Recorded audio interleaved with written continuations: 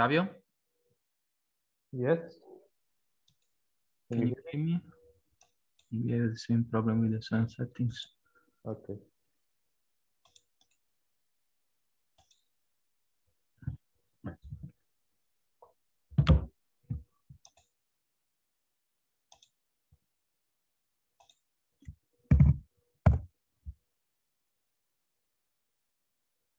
Okay, so everything works, everything's fine. I just share the screen. Desktop.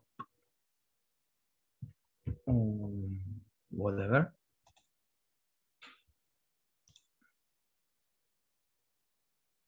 Can everybody hear me? Yes, I can hear you. Can you hear us? I don't hear you. So I think I need to check.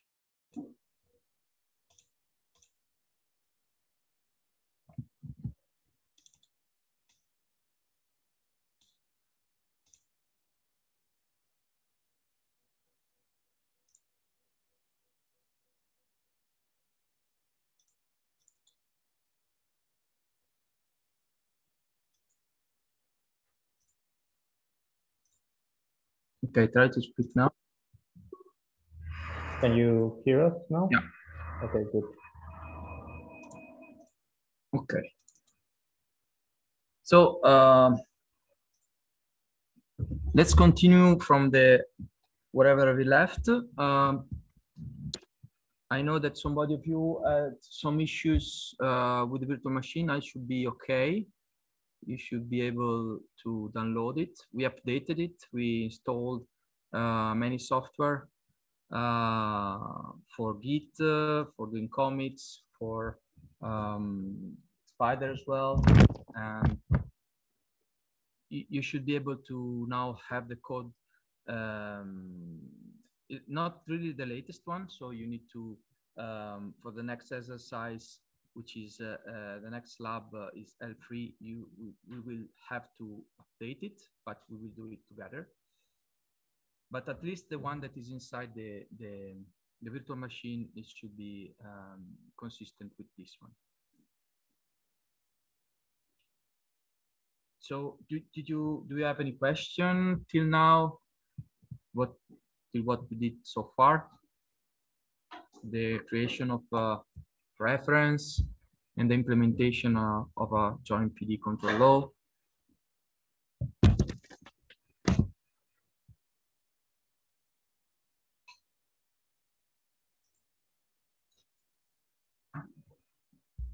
Okay. Yeah. So we, in essence, the last exercise we did was to implement a joint PD control law and to notice that one of the joints, the second one, had a underdamped behavior, and this underdamped behavior was, so you cannot see my face here. Can you see my face? Yes, we can see your face. This underdamped behavior was due to the fact that we set a constant proportional gain for all the joints. And since the inertia of the joint is different, the value, and also a constant damping for the joints, this will result in different natural damping, which means that we should not be able to achieve the same transient on all the joint, because to do that, we should be able to tune separately the derivative gain KT to the inertia of each joint, seen by each joint. And each joint, depending on how many links has after himself, will have a different inertia that is also dependent on the configuration. So an interesting thing is also to create a motion that is changing the configuration quite a lot, and see that the damping term will change much more for the joint that is proximal to the base. So that is for which there is a big inertia change, Then for the last joint that is only moving the last, for example, the fifth one is only moving the last links. So, for example, we can set these settings for the reference trajectory, and in the config file, which is x2conf, was already here.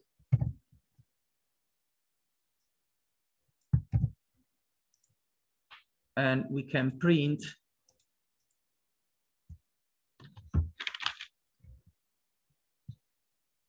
the KD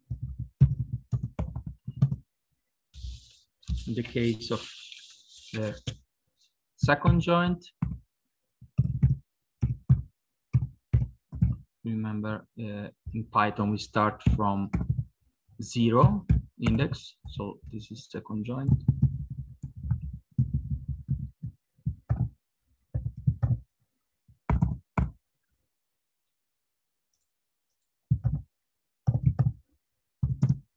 And we also print it for the fifth joint.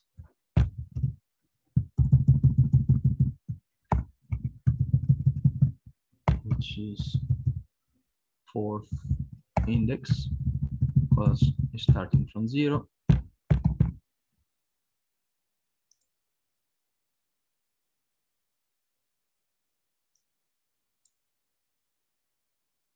Okay, yeah, we should use the sinusoidal. Sinusoidal input, not the step one, to see this. Yeah. Yeah, sorry, forgot. Thank you very much. An important thing, you should set run configure and tick execute in a dedicated Python console and interact with the Python console, such that we can play around with the, after the running the code, we can play around with the console to see, for example, the values of some variables. It's quite handy in Python.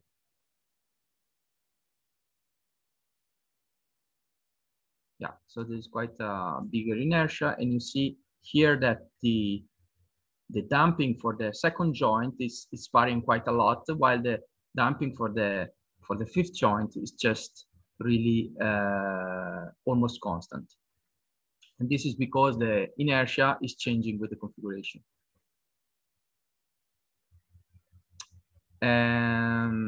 So now we go on with the next exercise. So we go back to the previous one. And the next exercise, we saw from these plots that we have quite a lot of error, both during the steady state at the end, after the sign reference is finished, whenever the reference becomes constant, and we have errors also during the transient. And we have a lot of coupling in the joints that are not moving. Okay. So let's try to get a read of the steady state error, which is mainly, due to gravity. It's position dependent. So we want to add a gravity compensation there to compensate the gravity forces at the joint. And to compute this, we again exploit the Pinocchio library and recompute at each loop for the actual position of the angular position of the joint for the actual configuration. We compute the gravity, the vector of gravity forces. And again, we want to use the step reference to check that the steady state error is gone. And we are expecting that there is no longer a steady state error, but we expect that there is still a tracking error during the transient. So let's do that. What we need to do in essence is nothing more. So we increase the size of the font also here. So we no longer print stuff. And in the instead of doing just a PD, we copy over the same PD and we add what? We add the G term, which are the gravity torques that we want to compensate. Okay, and then we run again the simulation.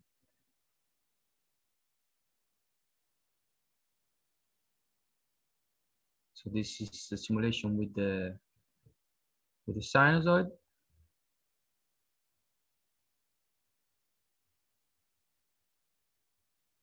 And we see that the bias that was present, for example, in the second joint, which is the one that needs to carry most of the weight, because the first joint is just moving in this plane, so it's not really affected much by the gravity.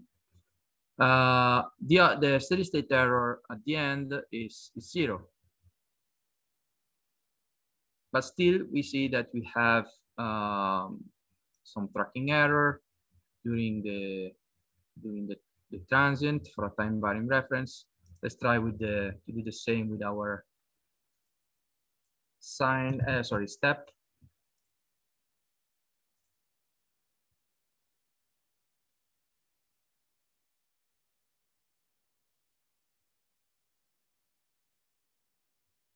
You see a step on the 5th joint and on the 2nd joint. And if you look at the plot, we have that we don't have any steady state error, but we still have errors in the other joint that are supposed to don't move due to what? You remember the lecture on the dynamics? We studied that. What are these? Related to inertial coupling. Exactly. Precisely. So if the other if this joint and this joint are moving, they affect, because of the motion, the other joints that are supposed to be still due to the coupling in the inertial matrix that is not diagonal. So the next exercise is to first, before compensating the inertial coupling we see in the exercise 2, let's try to improve a bit the tracking during the transient, because we improved the tracking of the sinusoid, of the resonance signal at the steady state, but we saw that the sinusoid in the second joint was not really properly tracking. So let's again restore the sinusoid, which is a time varying reference, because you remember the feed-forward term only improves the tracking for a time varying reference. And to compute the feed-forward term, we need to use the inertia, right? We can employ the diagonal, the element on the diagonal, because we are using a decentralized approach. Remember, we don't care about the other joints. Every joint's place alone is battle. And to compute the inertia, we need to use the desired trajectory, because it's a feed-forward term, so it's not, there is no feedback, there is no state feedback. And so we need to get the acceleration of the joints and multiply them by the inertia. So we go to the exercise 1.7. We copy over whatever we did so far, which is the gravity compensation in the PD, and we want to add the feed-forward term.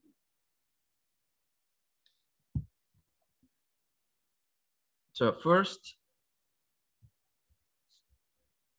let's evaluate the matrix M at the desired trajectory that you remember is QDes.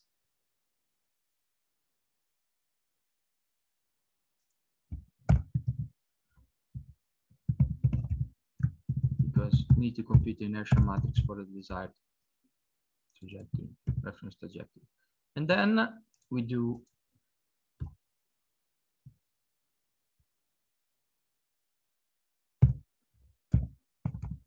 MDes dot what? QDD des. No, sorry. Yeah. So to extract the because we are using a decentralized approach, we need to take the element on the diagonal. Okay. So to take the element of the diagonal, the vector of the diagonal element, we use the function np diag of MDes. And now pay attention, we cannot do the dot product, but we need to do again the coefficient-wise product to multiply each element on the diagonal of the inertial matrix with the relative correspondent joint variables, which is QDD des. Okay.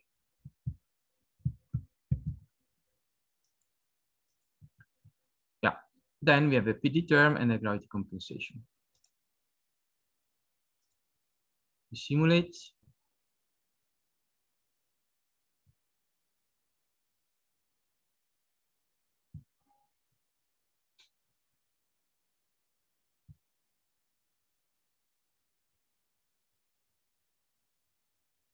And we see that the tracking is improved with respect to before, that you had that little overshoots, you remember? We saw that before. You still have some tracking issues here because of the discontinuity, because our reference is not smooth. And here we will see this tracking error because what is due to. And again, we still have some inertial couplings that move the other joints. So now let's improve again this scheme and get rid also of the inertial couplings, implementing inverse dynamics scheme. So we are moving out from the decentralized approach and diving into a centralized approach, wherever we take into account the interaction between the joints, and we try to effectively compensate for these interactions that are represented by inertial coupling, but also by the Coriolis and centrifugal effect. And we can compensate them by linearizing this nonlinear dynamics effect via state feedback that we call feedback linearization. And this approach, in case of articulated robot, takes the name of inverse dynamics computed torque. So we cancel these nonlinear terms and we obtain a dynamics that is decoupled.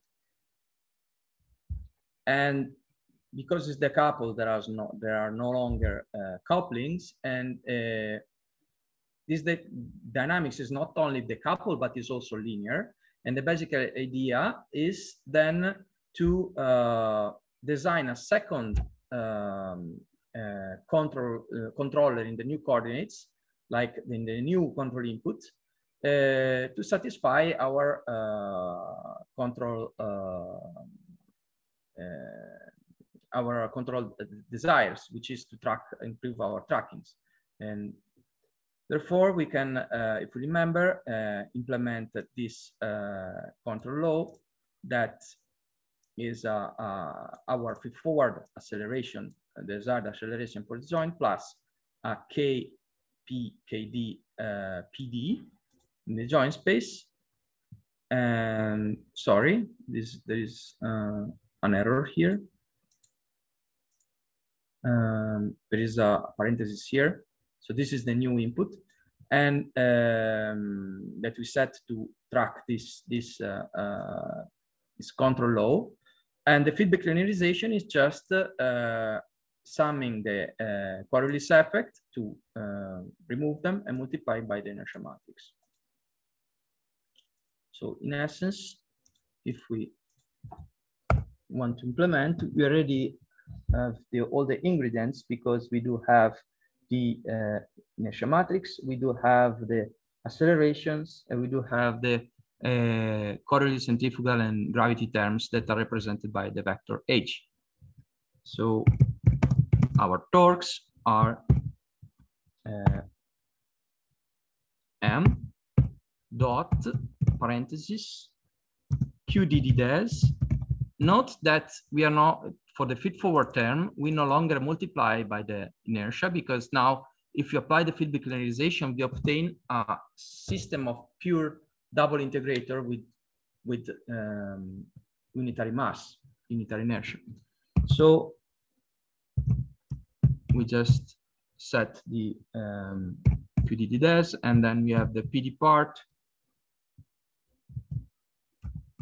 Q des minus Q. This is the proportional part, and then the derivative part is here at the velocity level. And out of this, we do have the compensation of the nonlinear, other nonlinear terms. Okay, so now let's try this. Prof. Yes. You should add the multiplication. Ah, yeah. Forgot. These are MP matrix and sorry, MP arrays multiplied by matrix.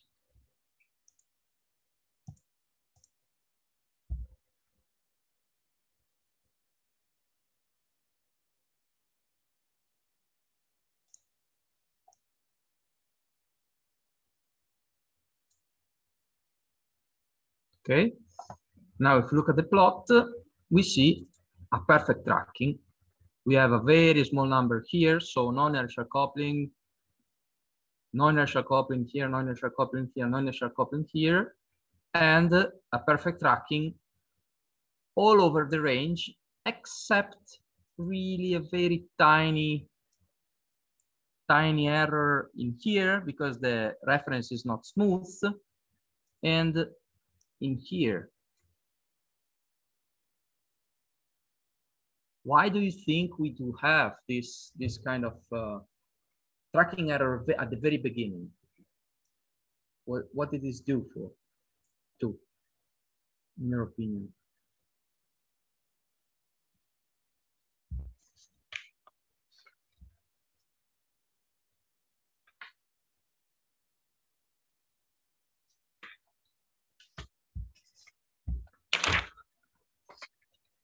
So this error is due to the fact that our initial velocity is not consistent with the reference signal. Remember, a cosine at 0 is 1.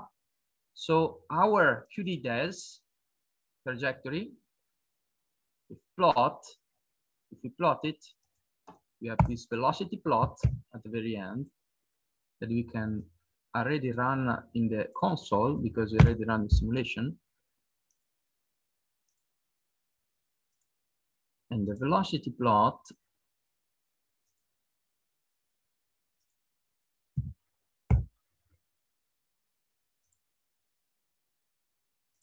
if you look at that, you have that at the very beginning, the desired signal starts from non-zero, because the cosine is non-zero, 0, while the states start from 0. And this is creating this little tracking error. So if you want to really have, we are very picky, and we want to really have a perfect tracking, we should put what? The initial value of the QD0 consistent with the sign, and this is exactly 2 pi f times amplitude.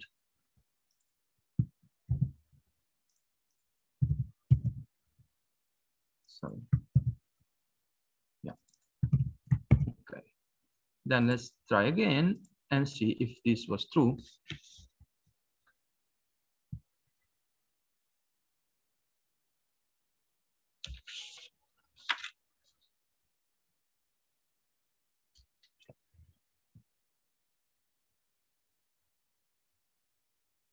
You see, we no longer have this tracking error at the position at the beginning and also at the velocity level.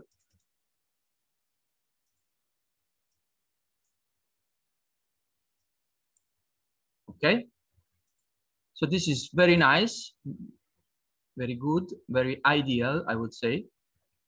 But what happens if we have a non-perfect knowledge of our inertia and our bias terms?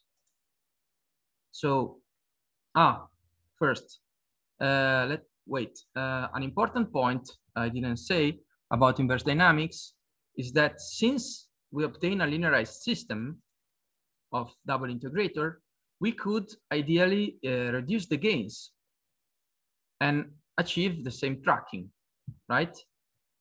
If there are no external disturbances. And in particular, we should now, to achieve critically damping, you need to set 2 square root of Kp, because now the inertia is unitary. So let's try first to reduce the gains of 1/5 and like setting the Kp to 60, for example.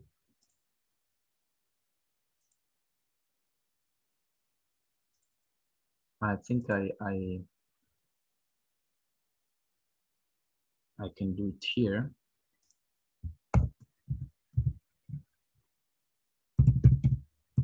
To overwrite whatever was done before.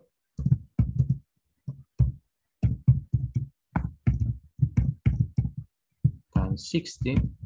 And then let's compute the damping to have critical damping behavior. And we saw that we can remove, this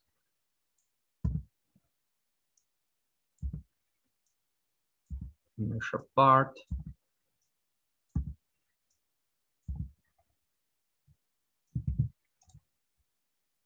And you will see that the tracking, even if we reduce the gains, is perfect. This is very good advantage of feedback linearization. Remember that whenever we were reducing the gains, if we had a PD control law, we would have bigger errors of the steady state, bigger errors of the transient. And a way to reduce the error was to increase the gains. While here we keep the perfect tracking, even though we are reducing the gains of our attractor. Okay. So if everything perfect, everything will be tracking nicely. But what happens, for example, if we have an external force?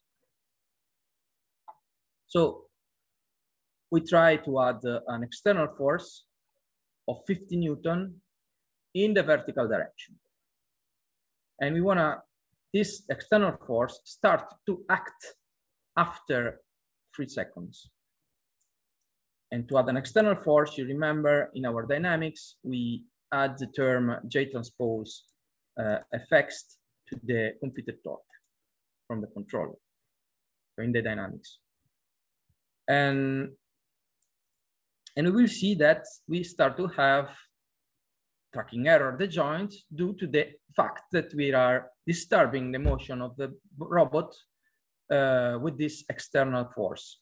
And this external force affects all the joint through the J transpose. Okay. Now let's set a constant Q0 to better visualize this phenomena. So I will do 2 things. One, I will overwrite our reference to be always like this, Q0. And then after my controller, I have a part with the external force computation. And in essence, I add external force here. If it's bigger, time is bigger than 3 seconds, I apply the force. Otherwise, I don't. Then in the config file, I just set it through the external force flag. And here is wherever I set the external force to 50 Newton. Okay. Then once I computed this external force, which will be 0 whenever before 3 seconds and be 50 in the direction after 3 seconds, I add to the tau the computation of this external force. Actually, I should do it here, because this part of the dynamics.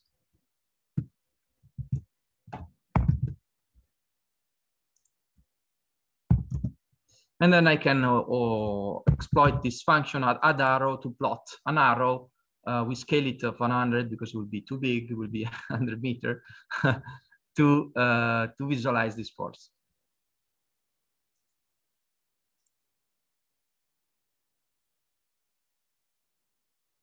So we have a robot at Q0. And after 3 seconds, you see that the force is applied in the vertical direction. If we look at the plot, tracking errors, this is the initial transient. We see here that we have this error due to the action of external force. And let's check, I don't know. Here we have a 0.5 rad error. So now let's try to increase again the gains to what we had before, that was 300. And what do we expect from this? Since we have a linearized system, if we increase the gains, we expect that the tracking error would reduce of the same amount. So if we increase 5 times, because from 60 we went back to 300, we expect the tracking error on this variable is become 1/5. And we remember it was from 0.5 to less than 0, and now is from 0.5 to 0.4. So now the tracking error is reduced from 0.5 to 0.1. Exactly 1/5. And this is for all the joint check.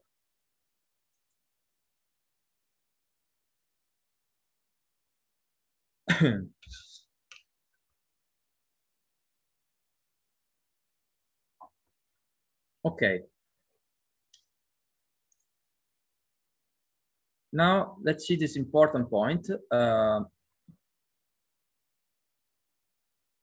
What is the reason? So what is the problem behind the implementation of inverse dynamics? You remember the cancellation. So we have our model of our robot that doesn't reflect exactly the real dynamics of the robot. So the estimation that we have of the inertia matrix might not be accurate. And therefore, if we try to cancel out the nonlinear effect and the inertia, we can get cancellation error, and we might have tracking issues. So, but we want to evaluate how much this uncertainty affects our tracking, and therefore we apply a 10% variation to scale the element of the mass and the Coriolis inertia and gravity, Coriolis centrifugal and gravity terms that we use in our inverse dynamics scheme, computed torque. And we check how much is the degradation. We remove the external force is no longer needed. So in this case, we remove it from here. That's why I didn't put here. And we take the inverse dynamics expression, we replicate that here, and instead of using M and H, we use M hat, which is 1.1 M, and H hat, which is 1.1 H.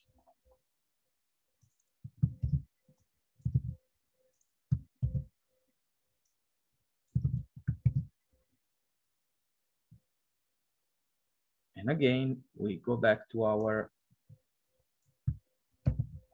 sinusoidal reference.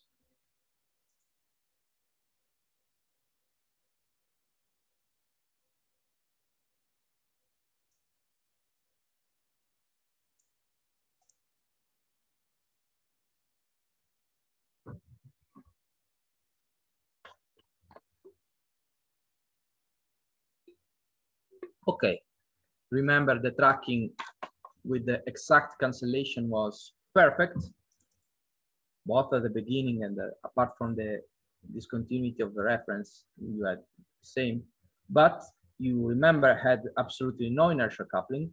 And here you start to have errors, tracking errors due to inertial coupling that are bigger than before. So before there were no error, now they start to happen. And also here you see that the tracking is not perfect as before. But let's do something worse. Let's, instead of using the actual state to compute the inverse dynamics computed torque, let's use the desired states. So we go back, we remove the parametric uncertainty, we assume that we have a perfect cancellation, but we compute the M matrix using the desired term rather than the actual term, and the same for the H matrix. So again, we take these two functions and we compute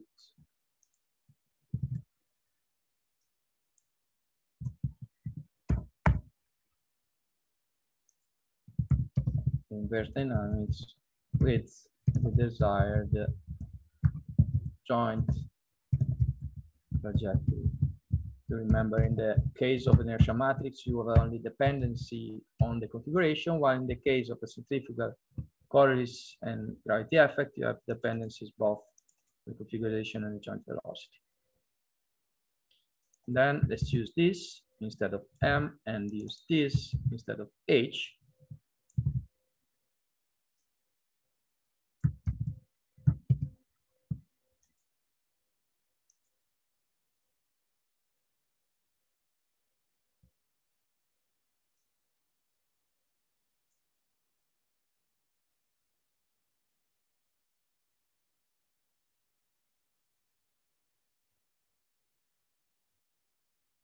Okay, and see that there is quite an error. We should evaluate how much was the difference with respect to the previous case. No, sorry, with the previous case we had the uncertainty. In this case, there is an error even though we have a perfect cancellation. And this error is due to the fact that there is a difference, especially at the end here, whenever is this tracking error, the desired value is different from the actual value. And therefore, the cancellation worsened because we compute the cancellation for the MDES matrix, for the QDES, we compute the inertial matrix for the QDES variable, not for the Q variable. And you see that you have an increase of tracking error in this problem, in this moment. And you have the inertial coupling that are starting to play a role. So don't use this approach if you can, never, because it can be very dangerous. Now, until now, we discussed about free motion, so no contact with environment. And you remember that we explained several ways to implement and simulate the contact with environment. And one of them was with a model of the environment that is modeled with compliant elements. So we want to complete this lab considering the interaction with an environment at the end effector and model this interaction using a compliant model with linear springs, KEnv, and linear dampers DEnv, where KEnv is a 3×3 matrix as well as DEnv, and we want to compute the contact force that we will insert into the dynamics, okay,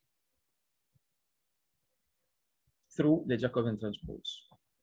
First, let's consider the contact unilateral and allow the force to be generated only along the Z direction. So the normal to the contact, because we have the floor, which is horizontal. So the Z direction is the normal. And we need to remember that to compute the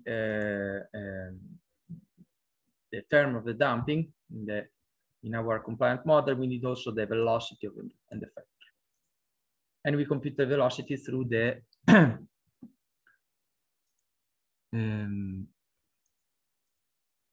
through the Jacobian. So let me remember where was the interaction dynamics. The expression of the of the compliant contact model is this one.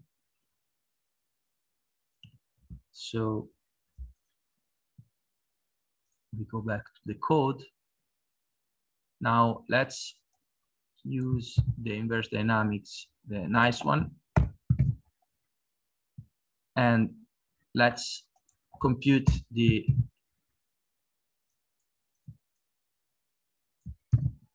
velocity at the end effector as the Jacobian times the QD, the velocity of the joints. We enable the contact force to enter in this if condition. We should add this to the J.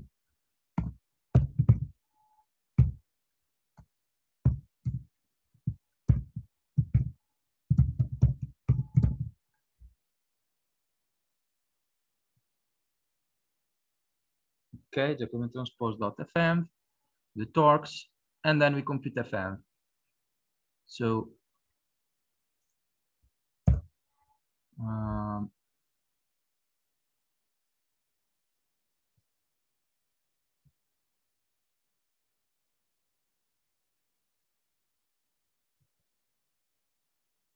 let me check. I think I changed this. Okay, no. Okay, yeah. So if the projection of the P0, which is our contact point, that in our case in the Z direction is just the zero component. So in this case, the P0 is here, is 0, 0, 0. Okay. So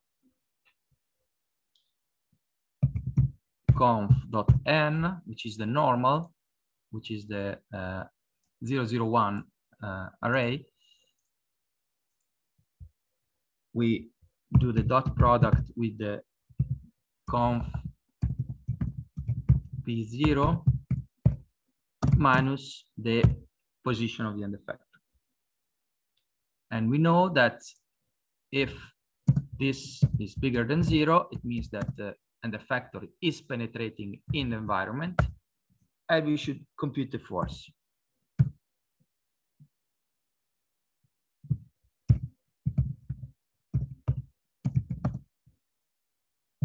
And to compute the force, we first do this expression kenv p0 minus p minus dnv p dot 0. So kenv conf p0 minus p plus conf dnv dot, sorry, minus, because we are only having we have no reference for velocity. PD. Okay. Then we said that we want to start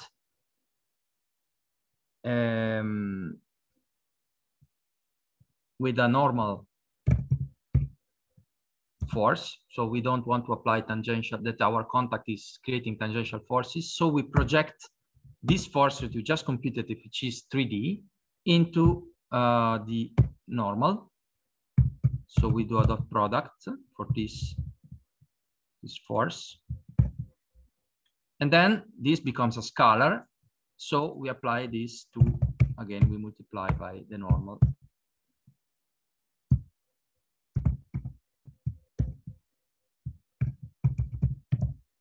Let's call it this way. So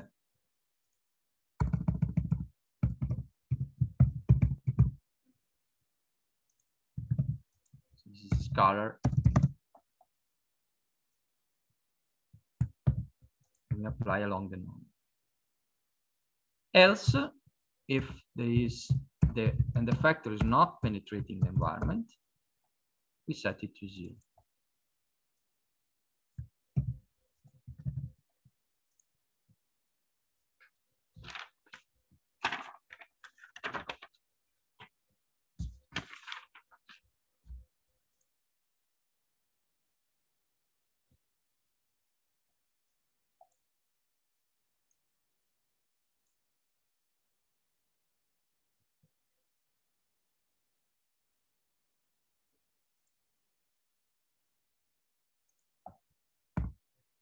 Sorry.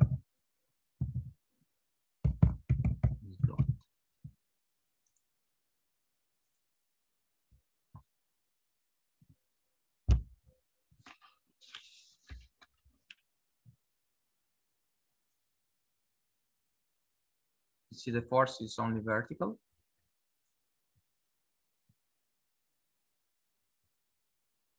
And you have, for the joints that are the elbow joint, you see that you have a tracking error because of the action of the external force. So the robot is not really penetrating the ground, but instead of using a normal force, now we want to consider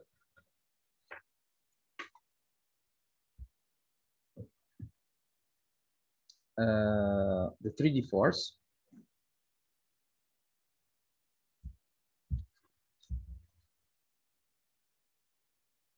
But because the 3D force needs the position of the contact point in the XY direction, we need to sample it. So if we want to consider the full 3D force,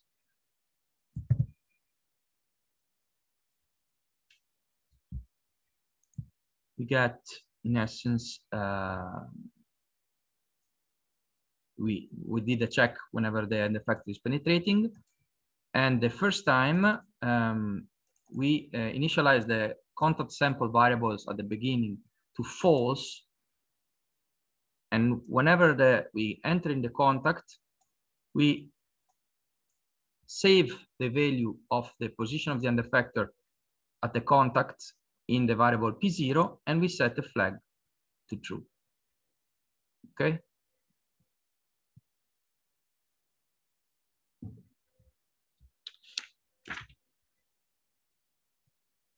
And then we compute the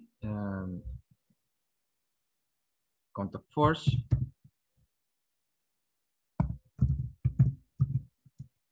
And this time we keep the contact force without the projection. Full 3D vector.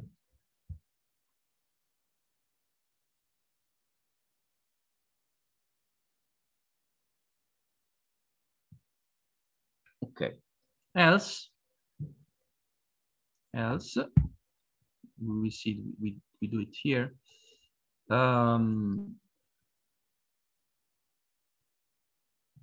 This is else we whenever the end effector is not penetrating, we put the flag to false, such that we at the next contact we can take another value of the P0 and update it, and we set the contact force to 0. Now, if we simulate,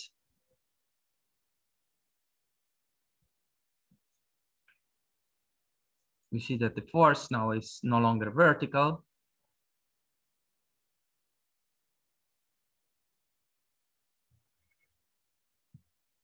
And the robot is bouncing again. Now, remember that our forward Euler integration is not good for stiff systems. And stiff systems are when, for example, we have different dynamics, and especially if we use a compliant contact model with very stiff parameter. So, for example, let's try to increase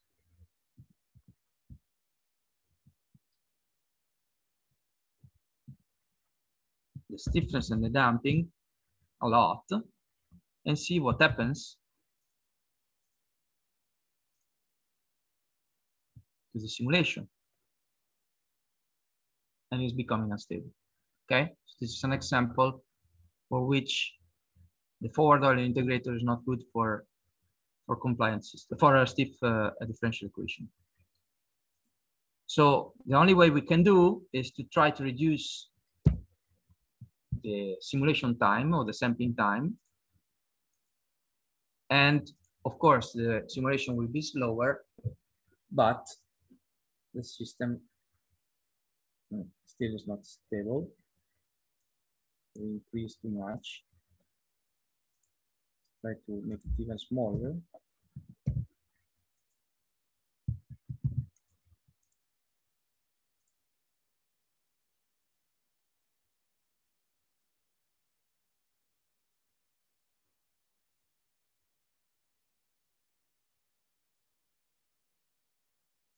Actually, it's 100 times slower now. This is at the startup.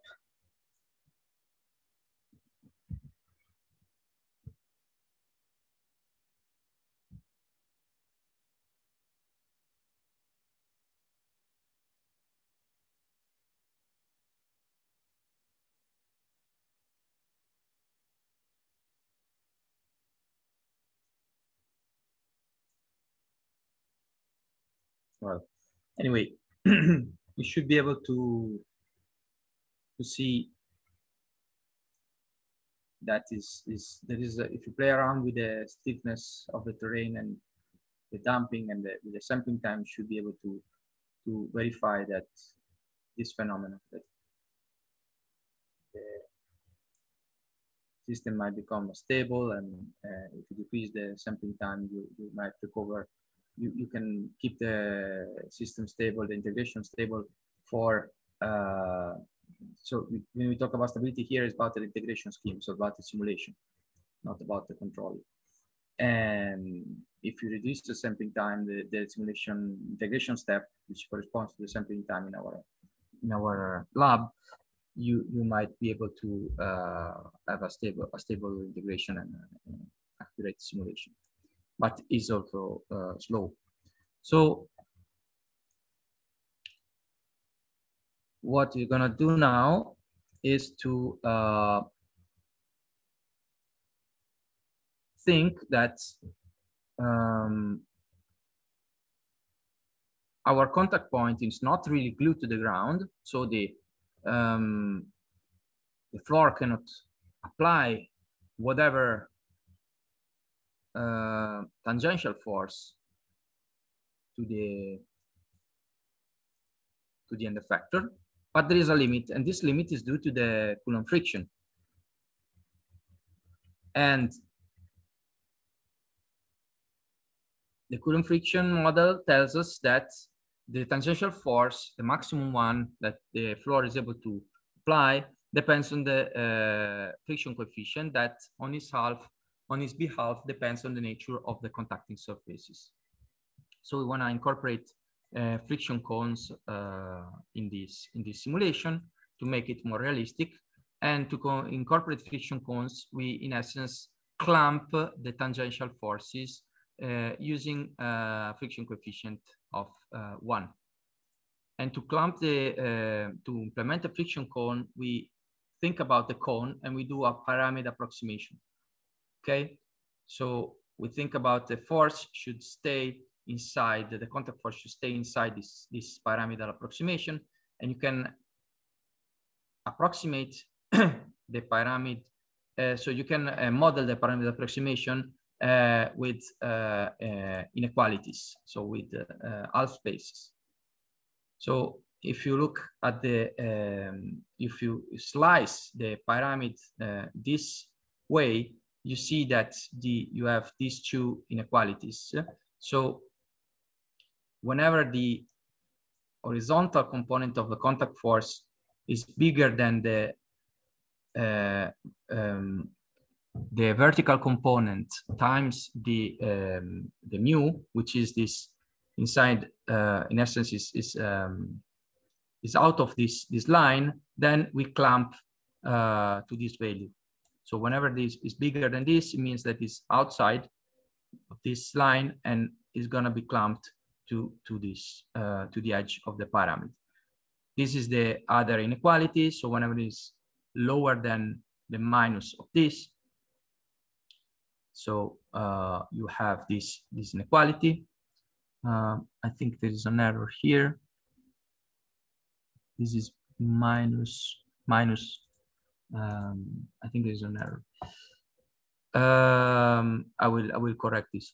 And the same for the y direction. So these are the two inequalities for the y direction. Wherever the force gets out of the cone, it will be clamped to the cone. And let's see, I already implemented this here because it's quite long. And let's see what happens. We have also a plot that is a plot of a cone. And so we clamp the x component here and the y component here. And we publish the cone through the function add cone.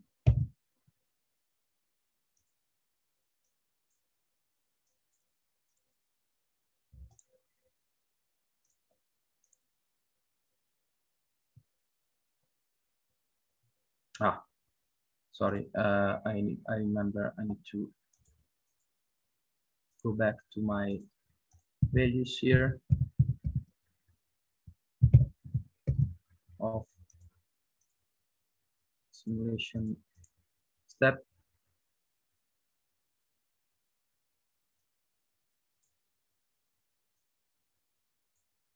You see here that the force is always inside the cone. So we are not really clamping it, okay? And the contact is not sliding. So how can we make the contact slide?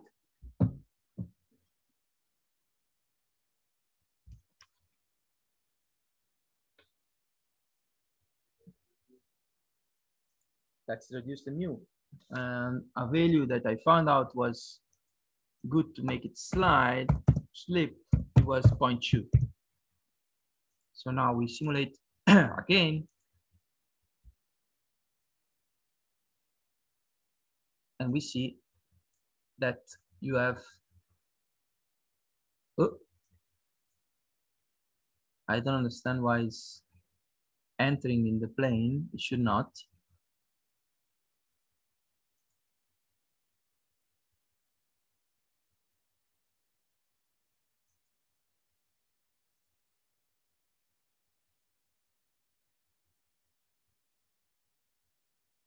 Let's slow down the motion. We have a slow factor here. You can tune to 10.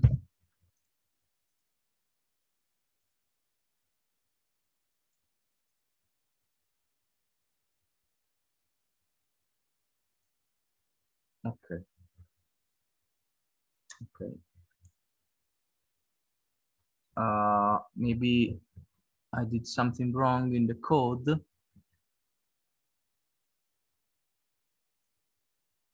It should not enter in the. I will check this, but it should work in the code that is in the lab. And you see here, that whenever the robot is slipping, whenever the contact force is lying, is trying to get out of the cone and is clamped on the cone. Okay, so I think there's a problem in the sampling of the contact.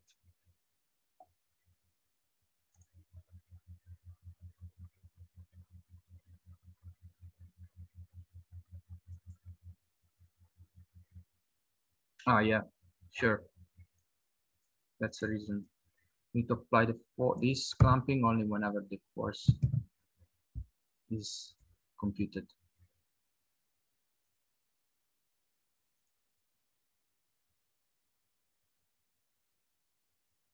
Yeah.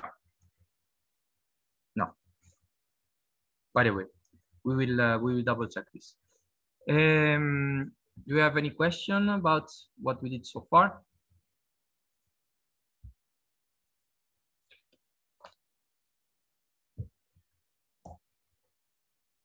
Okay, so we can do a 10 minutes break because we have the last lab to do and there's quite a lot of things to be done. And let's meet at 45.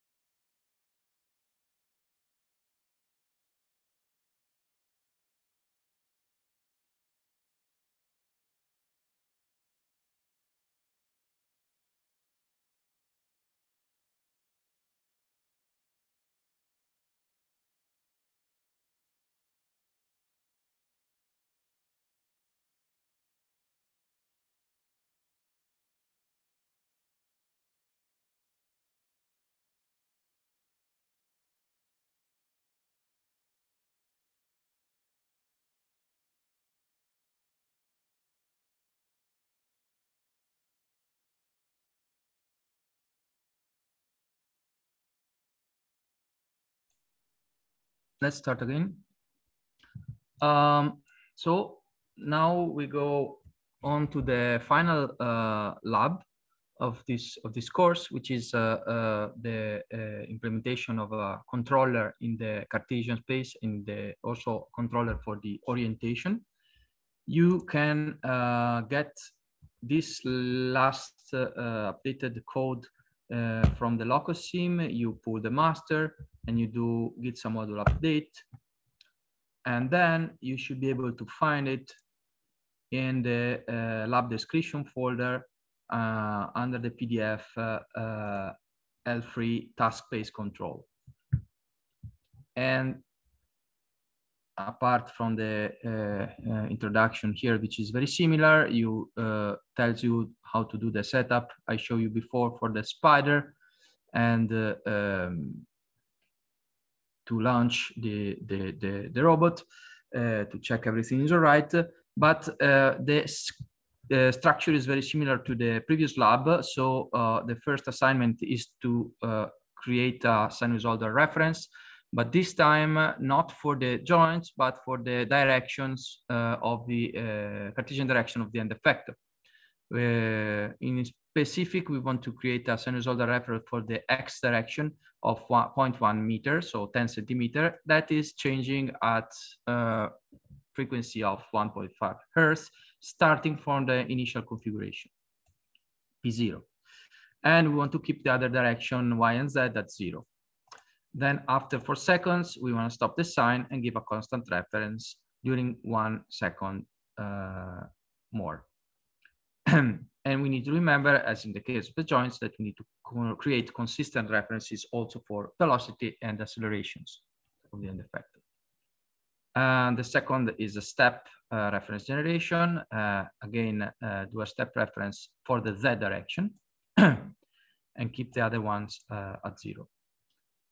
And very similar to what we did for the joint space, now the variables are no longer only the joints, but also the position of the end effector, which we initialize at 0. And P0 is just computed from the Q0 configuration, right? Doing the forward kinematics and computing the translational part of the forward kinematics relative to the configuration Q0. So we compute the end effector position consistent with the Q0 configuration. And 0 for the initial velocity and initial acceleration. Then, very similar to what we did for the joints, we can create a sinusoidal reference. I won't repeat because this is just very similar and there is nothing to gain into this. Just to remember, pay attention that this PDES variable is no longer a 60 NumPy array, but is a 3D NumPy array.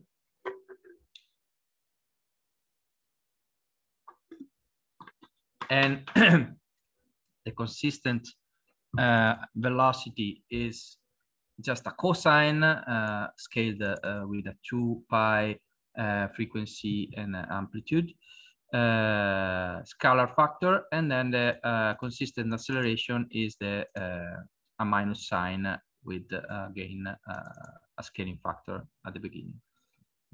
Then after the 4 seconds, which is the duration of the sign, we set the constant reference to back to P0. The step reference is very similar. So after 2 seconds, sorry, the amplitude here we said it was should be 0.1 meter for the x variable and 0 for the other variables. And the frequency is 1.5 hertz, and of course 0 for the x and y direction. The initial joint position is the same. And for the step reference, we said that we want 0.1 step at 2 seconds in that direction. So this is here. If time is bigger than 2, we put a point increment, 0.1 meter increment on the z direction, starting from p0, and of course 0 velocity and acceleration. And then before this 2 seconds, we keep the position, desired position at the initial configuration, initial position of the effector. These are just the reference signal. We don't do much with them.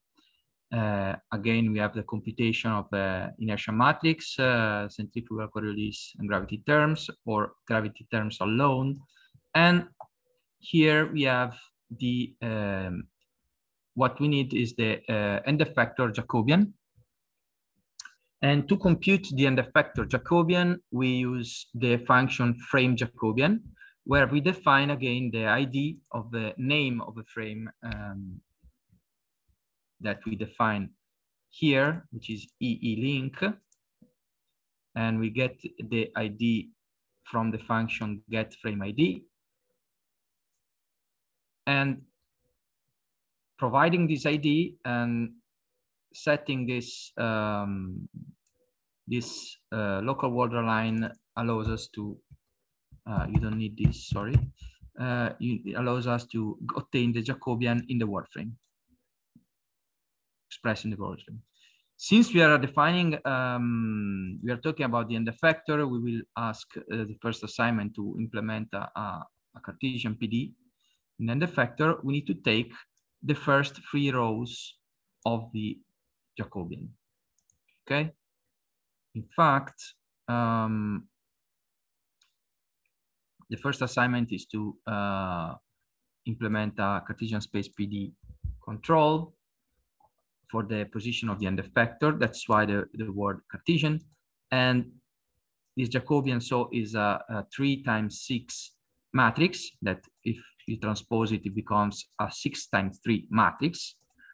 And we'll map the end effector error times the Cartesian stiffness. You remember we saw this, you saw this with Octavio, and the Cartesian damping with the velocity error into torques, okay? So this is just like a virtual force that achieves this, emulates this stiffness and damping, very similar to the impedance that we saw yesterday.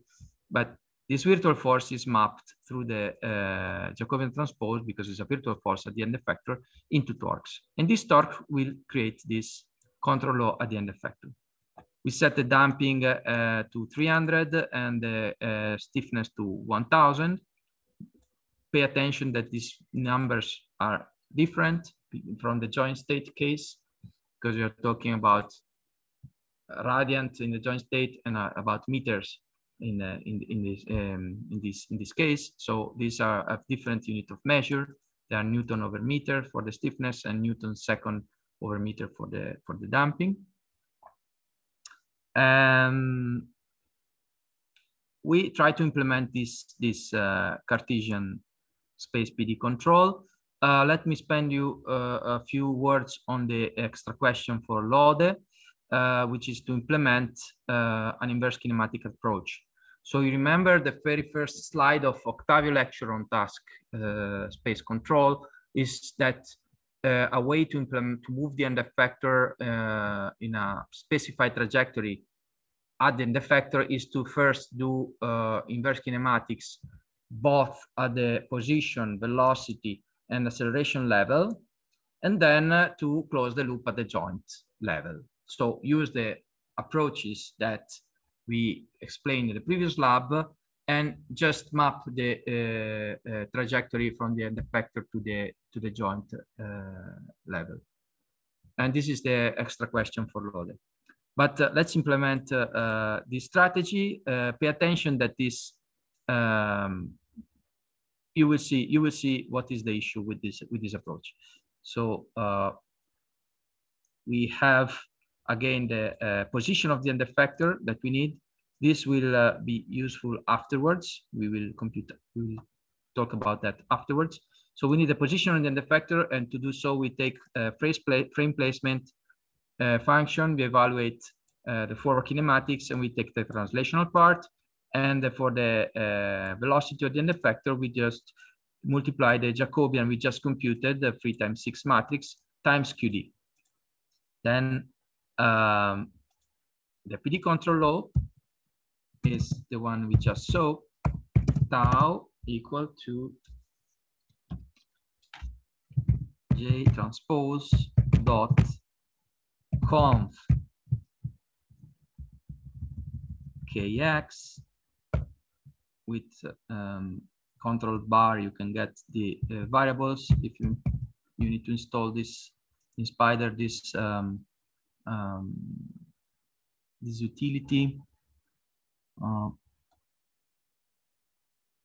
pip install rope, and you will have the utility to have the auto completion in Spyder. And this is so PDES, the desired end effector position minus the actual end effector position, plus the derivative term in the Cartesian space, which is dx dot PDES minus P. Okay, that should be fine. Let me check.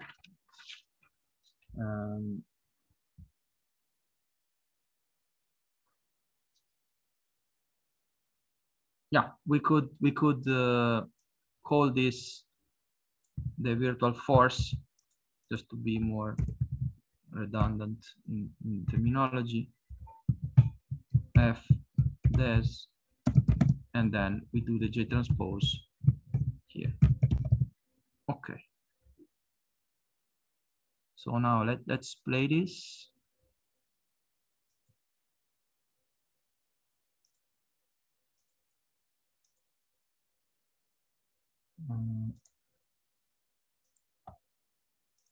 Let's set this configuration to have interactive shell.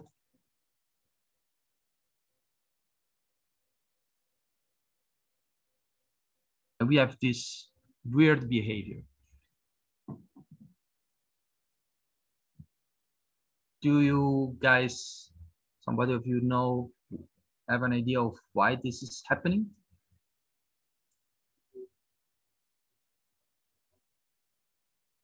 Is a redundant robot for what?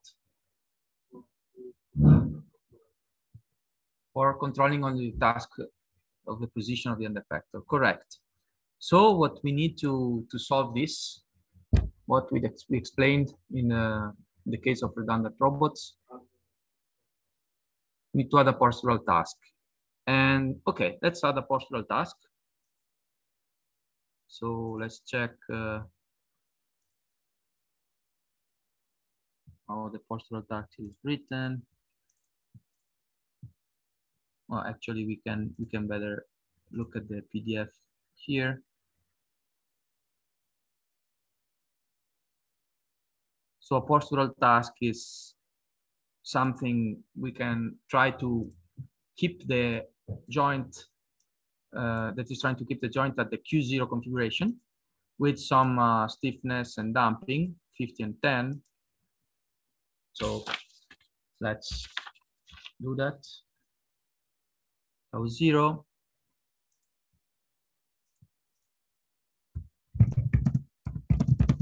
Well, equal to 50K. So I6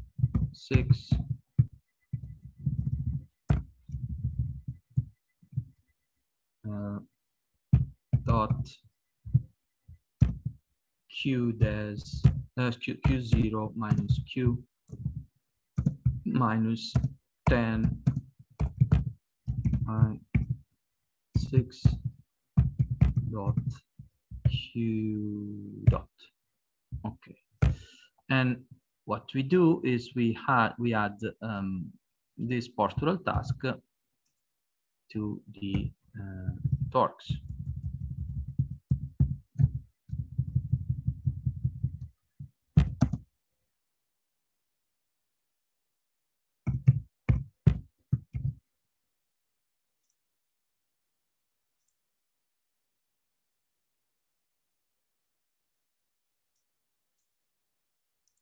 Q0 is conf Q0, of course.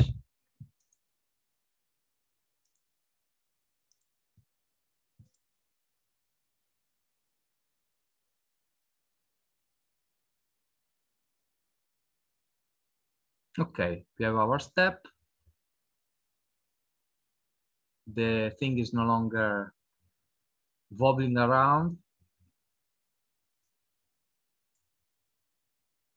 We have a lot of tracking errors, but at least we remove the indeterminacy. Now, what if we want to avoid, because we are adding these torques, these two controllers together, and they can be in conflict because the postural task tries to keep the end effector in the default configuration Q0. The end effector task tries to track the end effector position. So let's try, for example, to check the sinusoid. What happens?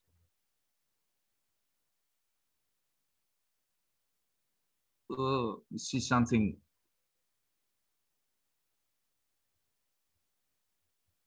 Now the postural task has very low gains, 50, maybe it's not affecting so much. But to completely remove the influence of the postural task on the end effector, you remember that we can employ the null space projector. Okay. So yeah, so if we implement the null space projector this way, we can project the torques tau 0 into torques that do not affect the motion of the end effector. So sorry, I increased the thing. We get the null space projector here. To compute the null space projector, we need the episode inverse of J transpose. And to compute episode inverse, we need to do J transpose inverse times J. Remember, for a skinny matrix, we use this. And then the null space projector for a skinny matrix is I identity matrix minus J transpose pseudo inverse of J transpose. And using this N, we can project the tau 0 variable that we can call tau null.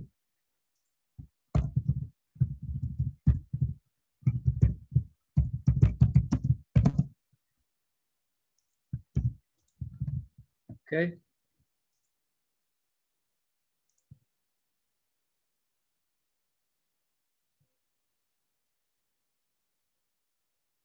Now you see the motion is different.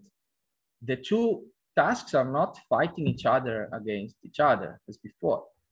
The postural task is less disturbing the end effector motion, and the tracking is slightly nicer. Now there is still many errors, tracking errors, especially at the during the transient at the steady state. So similarly to what we did before, let's add a gravity compensation term. And since we are talking about the Cartesian space, we want to map the Cartesian, reflect the gravity vector at the joints at the end effector, and sum that here. So we get the FDES, and we add to the FDES the gravity compensation term, which is plus J transpose inverse. In this case, we do the episode inverse, but you could, sorry, this is wrong, actually. Yes, we should use the episode inverse. So this is wrong, because the inverse of a Jacobian, which is rectangular, doesn't exist. So this, I will correct this. So we use episode inverse times G, right? Now, and then we use this.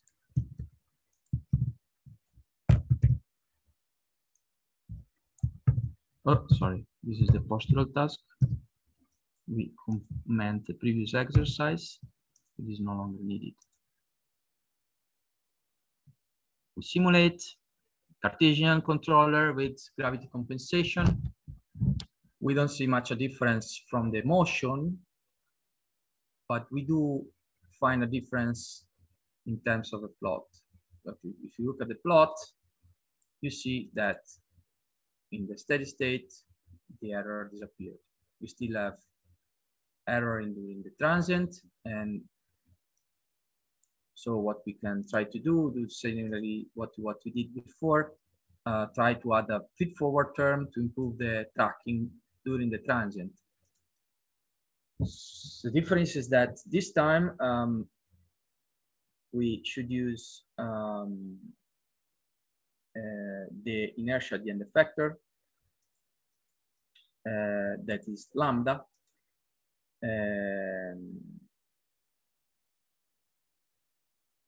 So to compute lambda,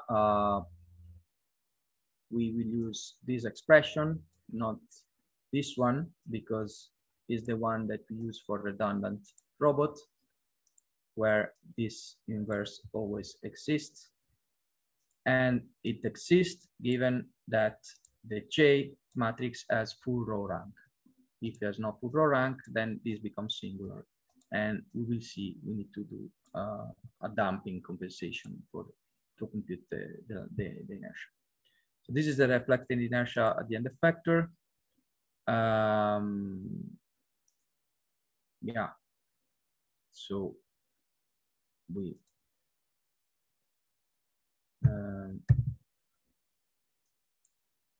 move this forward.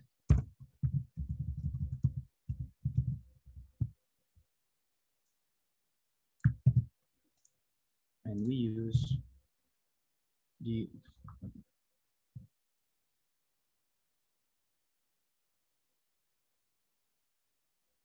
lambda, which we computed as we did before. J inverse of the inertia matrix, minf times J transpose, everything inverse. And we take lambda and we multiply times dot PDDs. Note that here we are not taking the diagonal element. So let's do whatever we did before, and P diag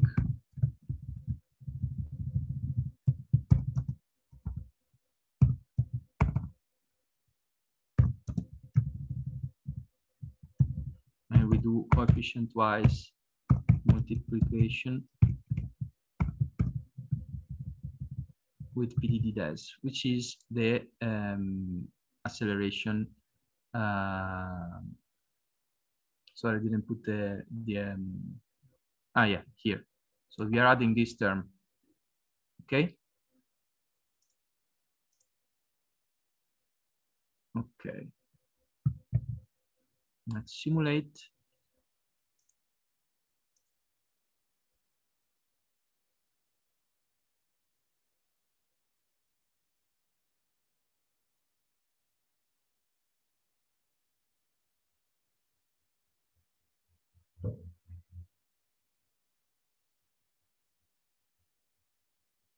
We see that the tracking is improved. At least the joint that is moving is improved, is tracking. We still have the tracking error at the end because of the non-smoothness of the reference trajectory, and at the beginning because of the initial state. We still have, however, the inertial coupling here. So you see that the inertial coupling and the end effector, they affect the fact that one direction is the other direction are not achieving a constant tracking, reference tracking. So what we can do is to implement finally the task space inverse dynamics, which is a centralized control approach. It takes into account the all the joint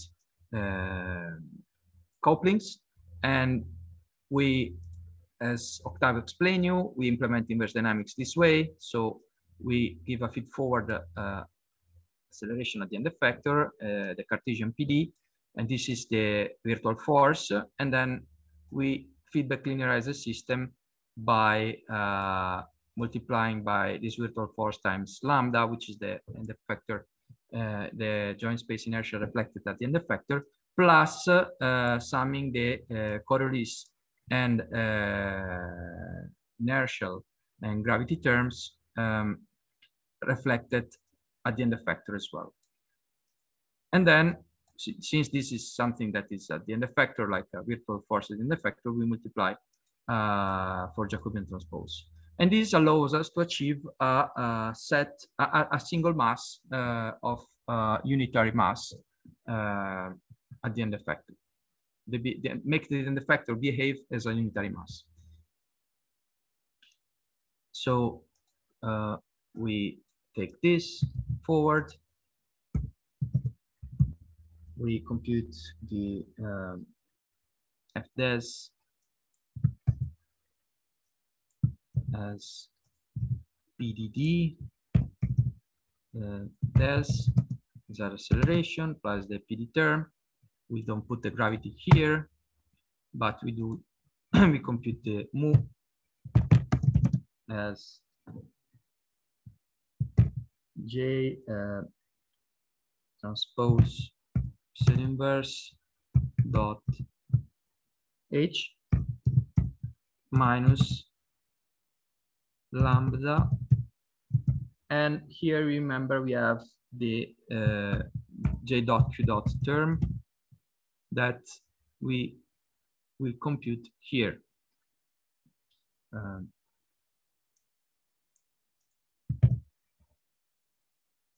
Now Pinocchio is very smart, and how would you compute the J dot Q dot? So the idea that the guys had is to compute the acceleration of that frame, the linear acceleration of the frame. So compute the linear and angular acceleration with the frame classic acceleration. Take the linear part. So this is the linear acceleration. You remember that P dot dot is equal to J Q dot dot plus J dot Q dot. If you set the Q dot dot to 0, then you get the J dot Q dot. So instead of putting Q dot dot to compute the forward acceleration, we put 0, we put none. This means what remains is just the J dot Q dot, which is a vector, and we can use it here. So we never separate, we never take the finite difference of J to compute J dot. It's very inefficient and very inaccurate. We use this method because in the end, in our control law, we never have to use the J dot separately, but we use always J dot multiplied by Q dot. So this is a trick, and our mu variable is computed, and then we have the lambda variable we already computed here. So we put lambda dot FDES plus mu. Okay. Yeah. Plus the torques due to the null space postural task. Now we simulate.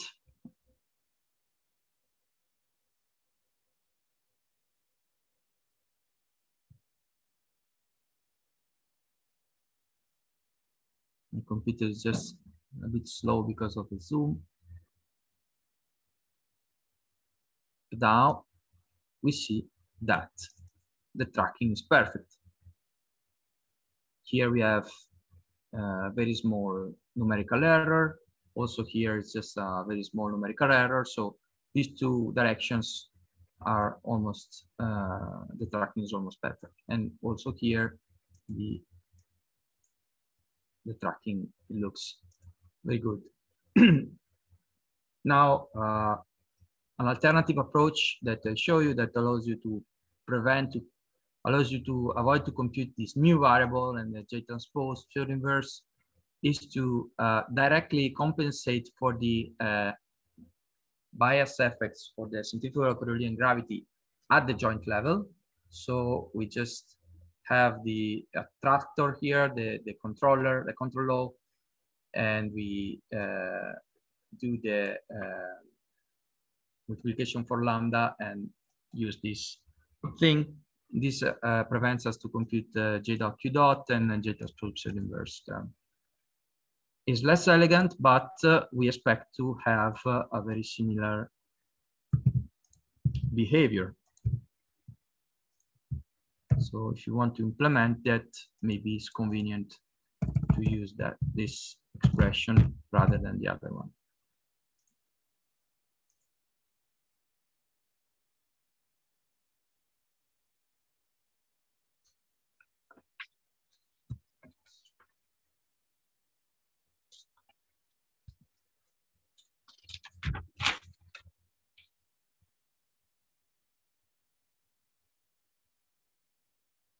Okay, you see you have more or less the same tracking errors.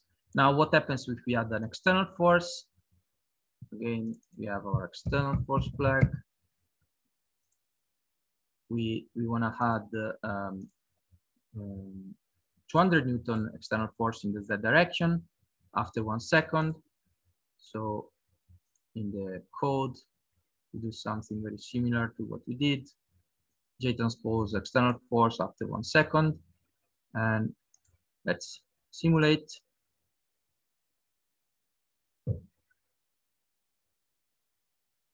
Let's use the, you see this is the force, 200 Newton, so it's bigger. But let's use a constant.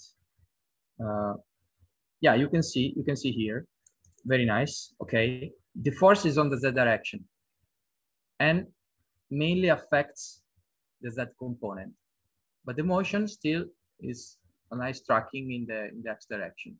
And this is because our model is linearized. So with Fibonacci linearization, with inverse dynamics, we managed to linearize the model and have such that we have no influence between one direction and the other. And the last point is about controlling orientation. Controlling orientation is quite tricky. I would like to just use my code here because time is running out.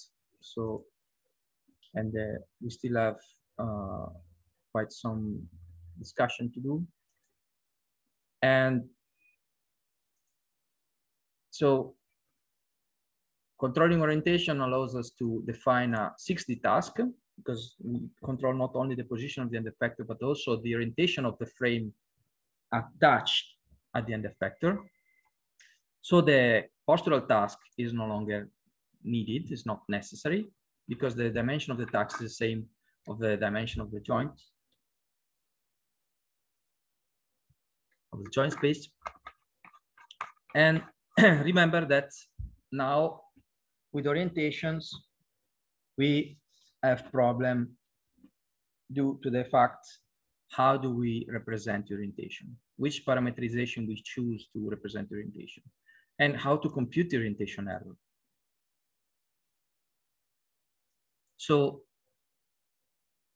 to compute the control orientation, let's first implement a PD control law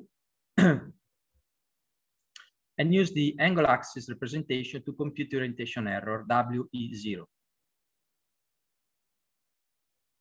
We need to remember that now our Jacobian is 6 by 6. So we use the J6 we saw before.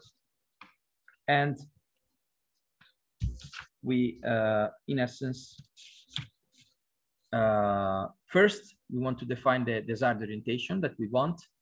And we define this way, like, remember, a matrix can be a stack, vertical stack of the columns of the representing the axis of the desired frame D expressed in the original frame W, which is the work frame. And we want the x-axis along the same as the w-axis, x-axis, the y-axis opposite, and the z-axis opposite. This is equivalent to rotate the Warframe under 80 degrees with respect to its x-axis and obtain this desired frame. Okay, so we see this here in the orientation control.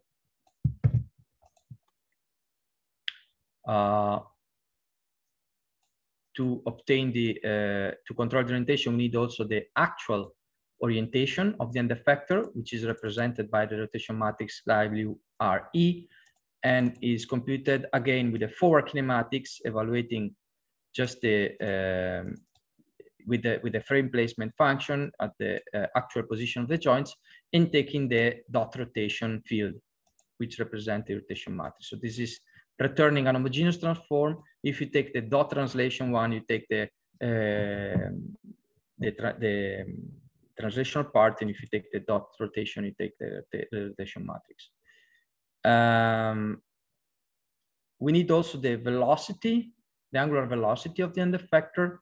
So using the J6, you get both the the linear velocity and the angular velocity. That is, we call twist, is a 60 vector. So J times Q dot is a 60 vector. And we extract just the last 3 rows. And this, sorry, the last 3 elements that represent the angular velocity of the end effector.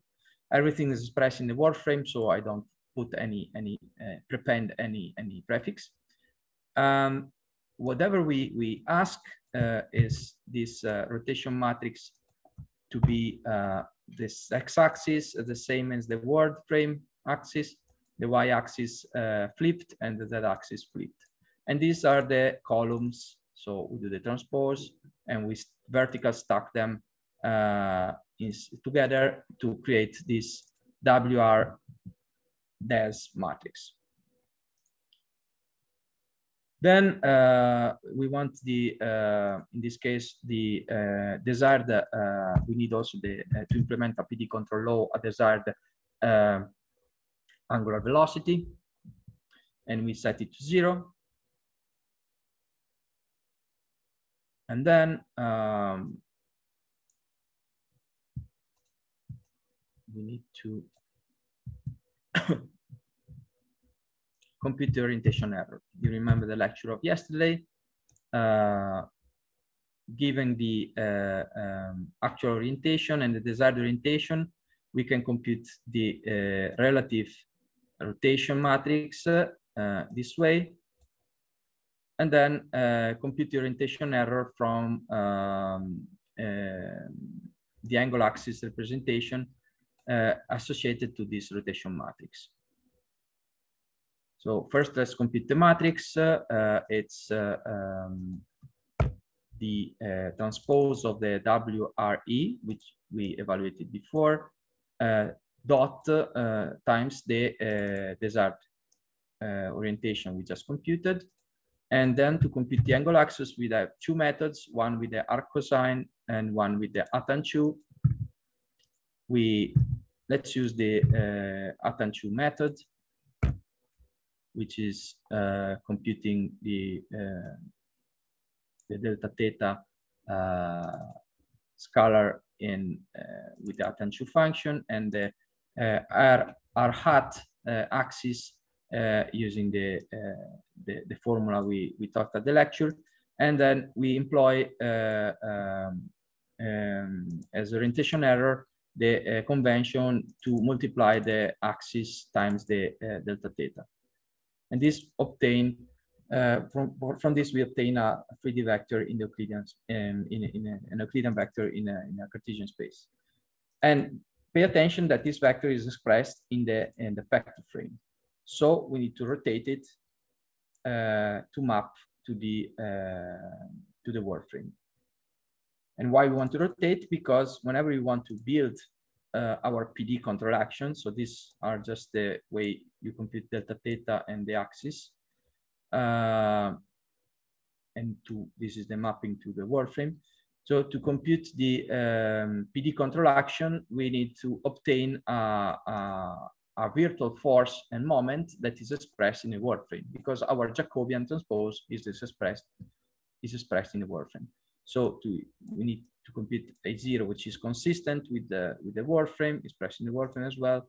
We have the KO, which is the 6 times 6. Sorry, this is a 3 times 3 matrix, which represent the torsional stiffness, okay, to track the orientation, and this is the torsional damping. Torsional damping is multiplied by the error in angular velocity, desired angular velocity and angular velocity, and the torsional stiffness is multiplied by the orientation error. So bigger the error, the bigger is the returning moment. And this is the virtual moment at the end effector. Okay? Then what we do, we stack together the virtual moment with the virtual force that we computed previously in the linear case, and we obtain a 60 vector, which we call desired range. And then we do PD control. The Cartesian PD this time is 60. So we use the 60 Jacobian transpose times the branch, and we can even add a gravity compensation term.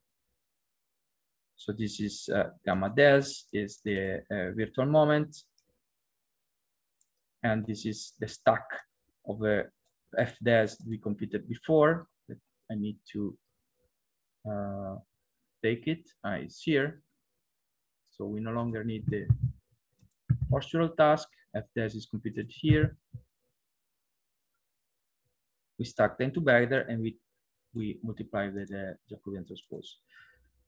Then we have our torques, and we provide the torques to the simulation. Let's try to simulate this.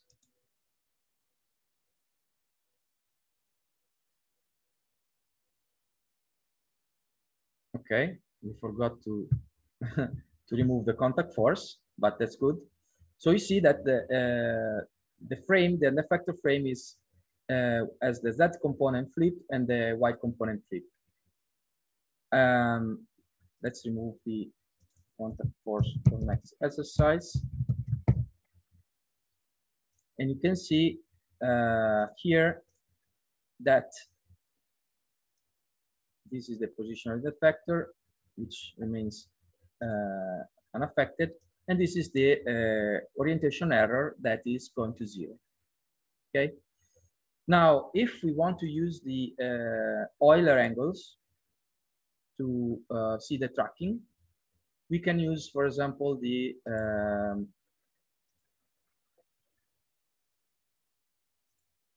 function rot to Euler angles, which maps the rotation matrix in Euler angles. And then something we can do is, instead of defining the desired orientation in terms of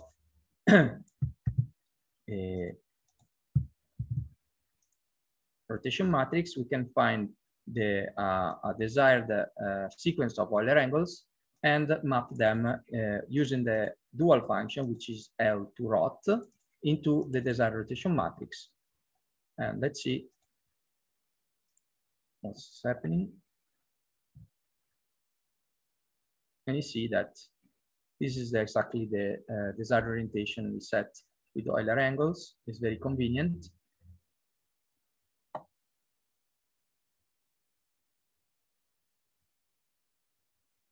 But okay, these are the Euler angles tracking, position tracking, orientation error.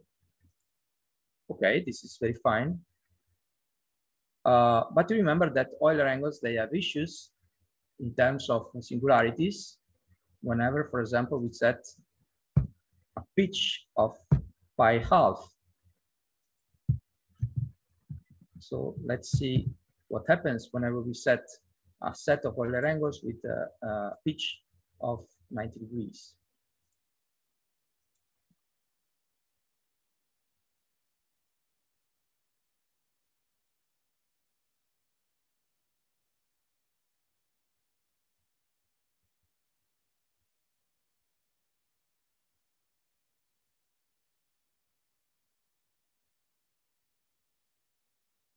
And you see here that, so we are not closing the loop we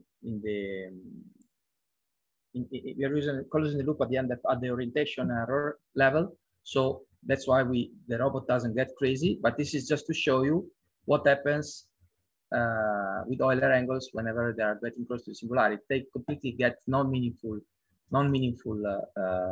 results. So this is what you should get, something like that goes into that and start to keep the orientation constant. Now let's define let's see another problem on Euler angles that you you don't know. So I want to show you this. Whatever happens whenever we set a sinusoidal trajectory. For example, to the desired trajectory, we put a sign on the roll, 0 on pitch and 0 on yaw, and a consistent yaw rate, Euler angles rate, and Euler angles acceleration. And then we defined this reference trajectory for the Euler angles. We are sure that we are far away from the singularity because we set a 0 pitch, so we won't have the singularity problem. But we see that we have another issue. That is the unwrapping, the wrapping phenomena. So whenever the Euler angles goes beyond, this is also for the orientation error, beyond pi, it will flip to minus pi. So, and remember that if you are defining the desired trajectory, time varying desired trajectory with Euler angles, you need to compute the omega des and the omega dot des using the mapping between Euler rates and omega. And the same for the acceleration. For the acceleration, you have the derivative of this mapping, which is this one. So if you have omega equal to T, the T matrix, the representation matrix, which times the Euler rates, to have omega dot, you differentiate that and you get T phi dot des plus T dot phi dot des. And these are all functions that are available in the math-utils package inside the LOCOSIM, and therefore you can compute the omega dot des. And then, so we no longer need from omega dot des, let's see, yeah. So from the Euler rates, we computed the desired and the factor thing, rotation matrix. Then we compute the relative orientation and use whatever we did before. And see that now we have a sinusoid reference for the roll. So this is like a drilling and procedure that rotates the factor frame in one side and the other. And you see whatever I told you before, that if you're using the orientation error, that is fine, but with the Euler rates, you have the flipping between pi and minus pi. And to solve this issue, there is this unwrapping feature that you can implement and solve the problem. So we just uncomment this.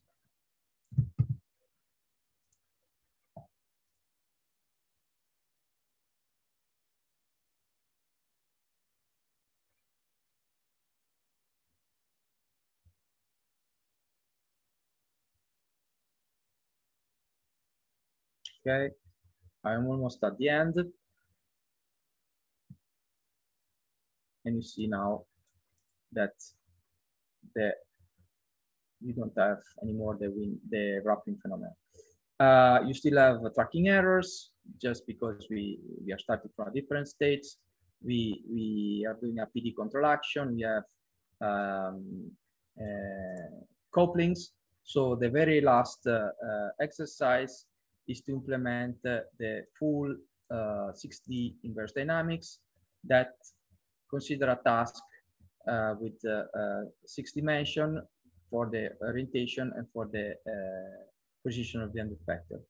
The problem of this in this situation is that the Jacobian it can be singular, and actually it is singular. So its rank drops in some configuration from 6 to 5, and so to compute the both the pseudo inverse and the effector inertia reflected, sorry, the effector inertia, you need to add a damping term. So you need to add very little raw value that we can set to 0.0001 here, and multiply by the identity matrix. And this ensures that you're able to invert this matrix that otherwise would be singular. And also this one. And then we apply the same idea as before. The difference here is that we no longer use the FDES, but we use the full 6D vector with the virtual force that achieves the PD action and the virtual moment. And we feedback linearize the system at the end effector level. And if we do so,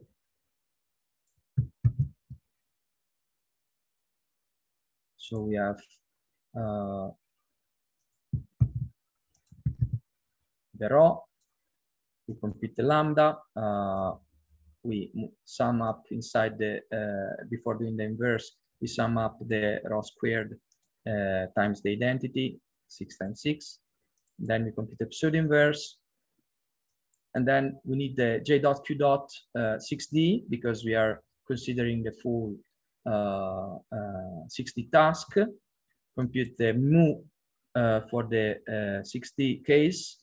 So use the 6D pseudo inverse and compute it from the 6D Jacobians.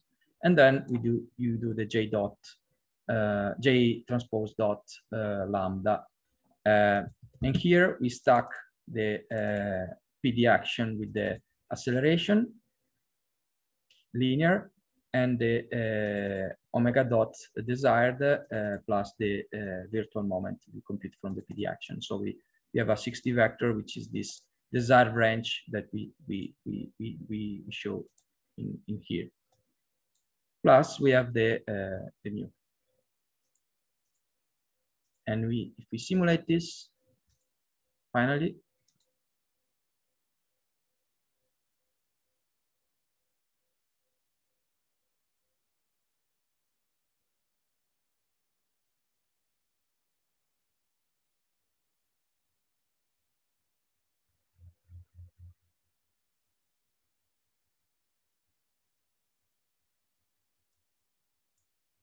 sorry, we don't print the position.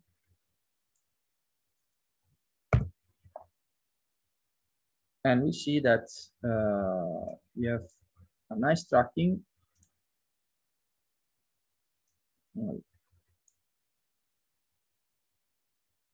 still the contact force.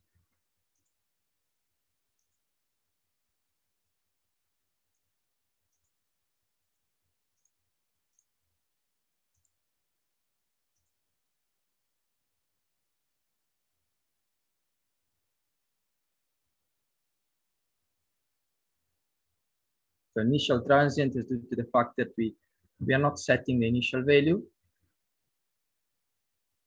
initial state equal to the initial position.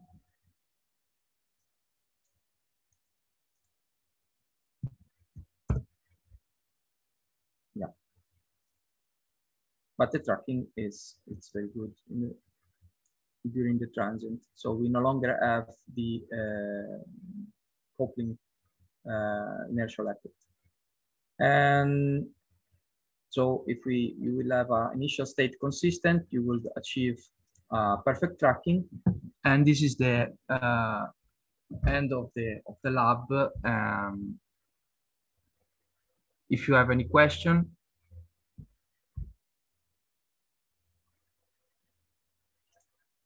Otherwise, I take the chance to thank you for attending the course.